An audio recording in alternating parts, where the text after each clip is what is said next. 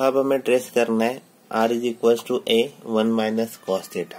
Okay, तो symmetry same last example में जैसे देखी थी वैसे replace theta by minus theta. क्या मिलेगा आपको, कर्व में कोई चेंजेस मिलता है क्या देखेंगे। cos is even function, so there is a no change in curve, therefore curve is symmetric about initial line। Okay, second में हम देखते हैं whether curve passes through pole or not। Okay, तो उसके लिए कौन से वैल्यू के लिए थीटा 0 होगा, theta for 0। Okay, r is equal to A 1 minus cos 0। Cos 0 क्या होता है 1, तो ए 0 होगा, सो कर्व पासेस थ्रू पोल। ओके, अब टेंजेंट देखेंगे, tangent at a pole, put A first case, second tangent at pole, put r is equals to 0 in given equation, what we get, 0 is equals to a 1 minus cos theta। तो ये क्या होगा, cos theta is equals to 1, तो theta is equals to cos inverse 1। अब cos inverse 1 कब होता है, 0, 2 पाई, 4 पाई। Okay, यहाँ पे टेंजेंट एट अ पोल होगा।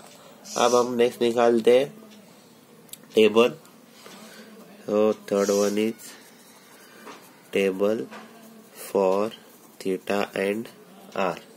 तो क्या होगा, थीटा आर, तो ये होगा 0, pi by 6, pi by 3, pi by 2 और पाई। मतलब हम क्या करेंगे, curve symmetry about initial line है।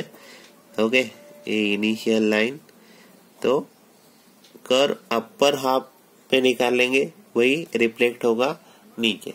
ओके, तो आर की वैल्यू देखेंगे क्या आती है, for theta is equal to 0, cos 0 1, 1 minus 1 0, pi by 6 क्या होगा, पाई बाय 6 पे वो होती है √3/2, तो ये होगा इंटू 1 माइनस √3/2।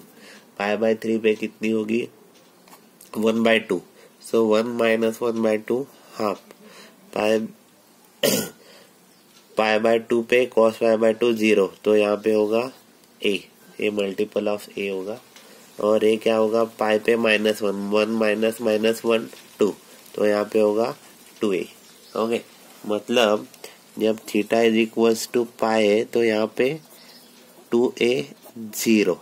ओके, और यहाँ पे पाई बाय 2 पे वो लेंथ आ रहा है a, तो 0, a। तो कर्व आपका ए theta is equals to 0 line है आपकी क्या है, टेंजेंट एट अ पोल, सो ये आपका टेंजेंट है। सो कर्व इज लाइक दिस।